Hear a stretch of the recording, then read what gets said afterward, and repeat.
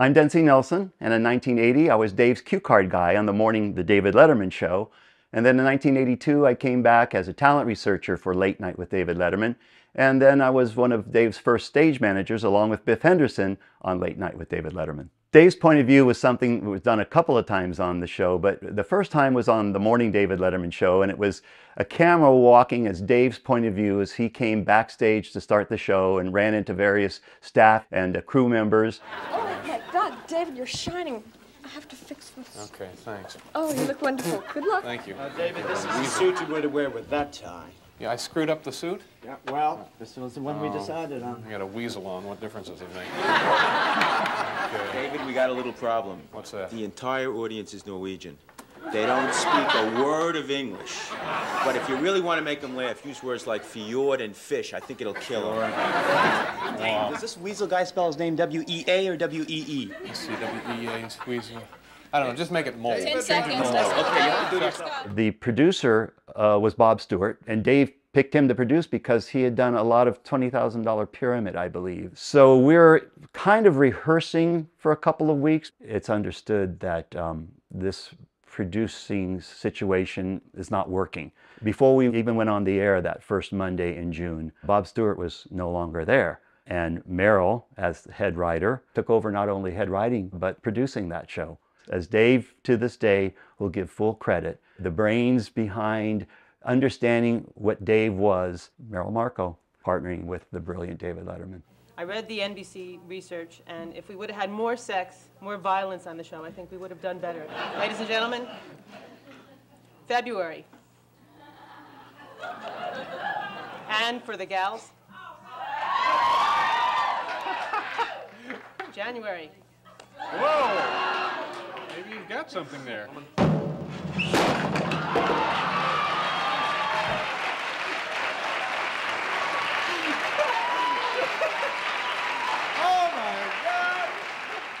In the summer of 1980, we were already starting to figure that maybe we weren't going to make it to Christmas, so Dave decided to do his holiday Christmas show in July. I was enlisted to, along with Merrill Markoe, be happy skaters.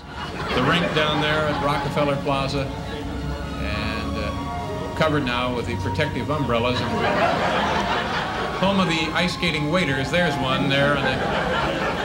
And in just a minute, oh, here come some happy skaters now on their way down to the rink. For my money, Christmas just wouldn't be Christmas without ice skating at Rockefeller Plaza. Yeah. It's like a Currier and Ives postcard, isn't it, ladies and gentlemen? Rich Hall, who was one of the David Letterman family of the air on the morning David Letterman Show, came up with an idea which of course really pleased me. As I was the cue card guy and was holding up the words for Dave, maybe everything that Dave did was prompted by what was on the cue cards. One of the unsung heroes is the cue card man. We are lucky on this show because our cue card man, Dency Nelson, is one of the best in the business. Dency Nelson is not only charming, intelligent, and handsome, but when I hear the phrase wonderful human being, the first name that comes to my mind is Dency Nelson. 5741, and what a show we have lined up for you people today. And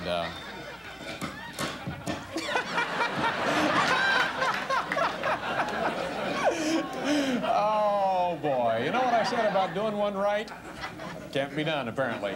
We got lots of viewer mail and requests and fans of the show. Someone had asked Dave if they could have their anniversary party on the show. That couple came on. We got their favorite singer, Rusty Draper. At the end, there was the deadly combination of giant, powerful sparklers and huge paper confetti leaves coming down onto the stage. And the sparklers caught the confetti flowers on fire. It was the best publicity the morning show had gotten in its entire run. Plus, as an added attraction, on this very show, on this very stage, I'm going to learn how to milk a cow. We got a fire. That's oh my goodness, we've got a fire. Well, We got the fire chief. let's get it out here. Fire chief.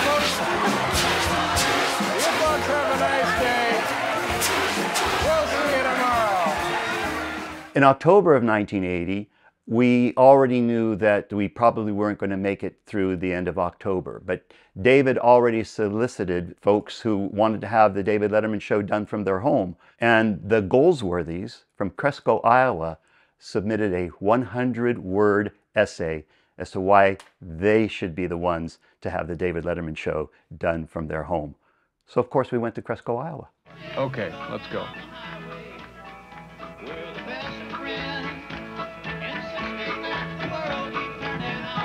Well, good morning.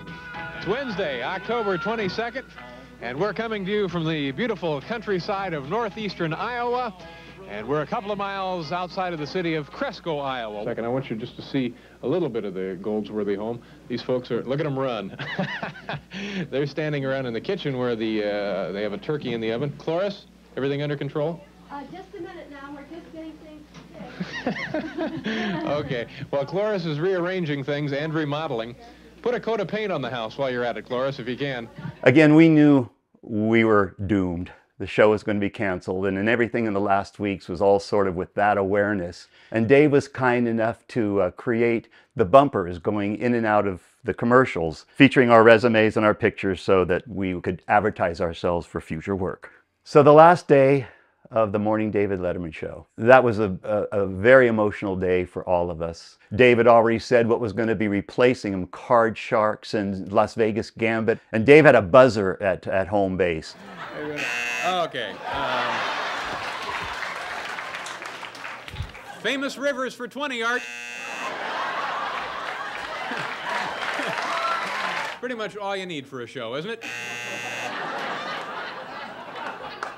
The Bible. No, I'm sorry, it's not the Bible. Can you take it Rhode Island? No, time's up. Well, our closing number was staff dressed up in giant cards dancing on stage while Harv Mann sang about the Las Vegas Gambit and the game show that was going to replace us. It was a tearful, full day.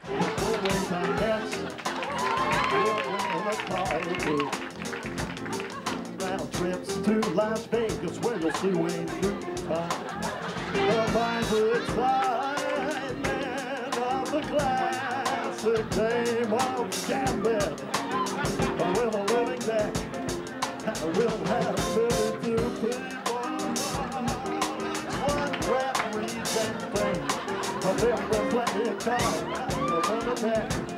Say what? Vegas, the Vegas Gambit show. On the morning David Letterman show, we did the first iteration of Dave's point of view, and then on late night we did Paul's point of view. 3 minutes to air, Paul. Do you know what you're going to say to Dave tonight at the top of the show? No, I can't find my writers. Paul, you're not going to say you're the king of ging again, are you? King of Ging again. Will, what do you think this is? Sinatra gig? It's Letterman. 3 minutes, you're not even dressed yet. Wait a minute. Hiram, we're on the air. In 2 minutes, get your shoes off. What do you think this is? 30 seconds, Paul. Wait, I think I got it. When Dave comes out tonight, say to him, Dave, one size fits all. There it is. One size fits all. Doesn't make any sense. All right, here we go. Andy Kaufman was, I think, on the show several times, but even on the morning David Letterman show, he always came with the unexpected, that's for sure. I know this sounds like a cliche, but if you could, any extra money that you have, I would appreciate it. Thank you. Thank you very much. Please, you have to please come with me.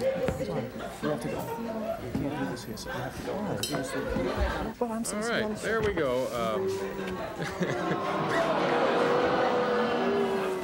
It's always a pleasure to have... One of the infamous moments, Andy Kaufman came on with the neck brace with Jerry Lawler. We all were sure that it was real. With Andy Kaufman, you never knew. There was a big confab in the control room. NBC wanted to know that it was real, that it wasn't staged, and they were just looking at the tapes, and no one could identify whether it was staged or it was real. It lived. It went on the air. I am sick of this bullshit. You are full of bullshit, my friend. I will sue you for everything you have. I will sue your ass. You're a motherfucking asshole. As far as I'm concerned, you hear me? A fucking asshole. Fuck you! I will get you for this!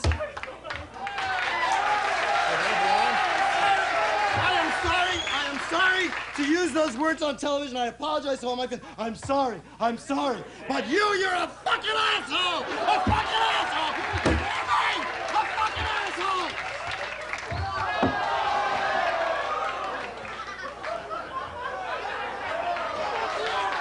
I think you can use some of those words on TV. I'm not.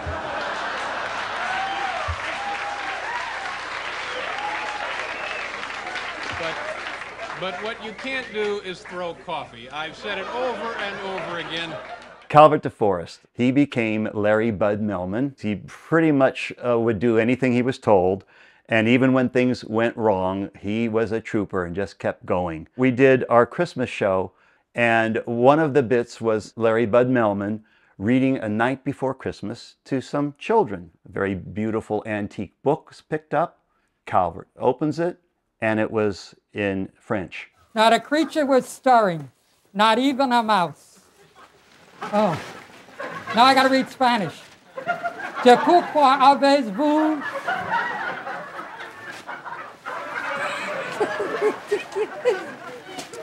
Oh.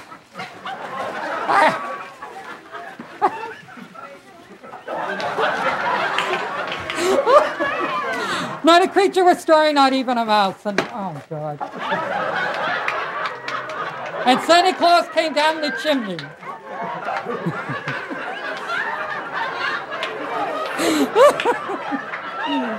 And it turned out to be a very Merry Christmas. Ho, ho, ho.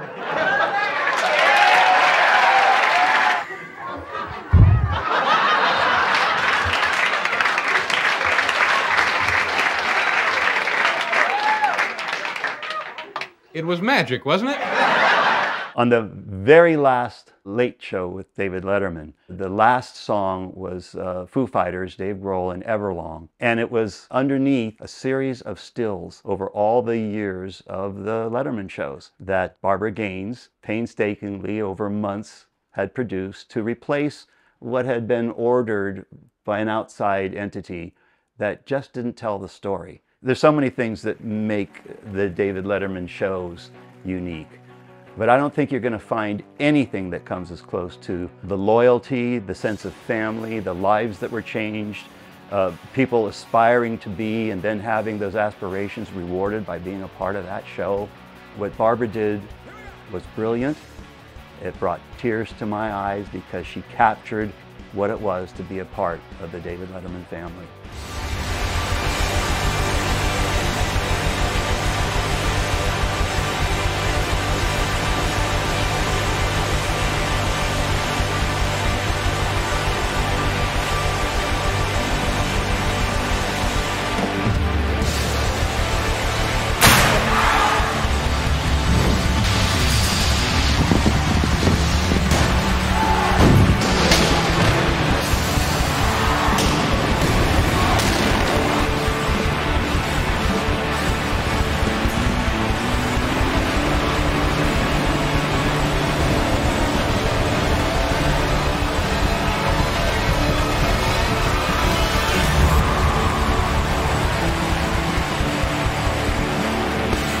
I would stand by this today. He ran by the infamous Oprah Uma in his dressing room before the show. Then, should I use it? I said, Dave, that's you. Of course you gotta use it. Dave marches to the beat of a different drummer, and that's why he used David Letterman.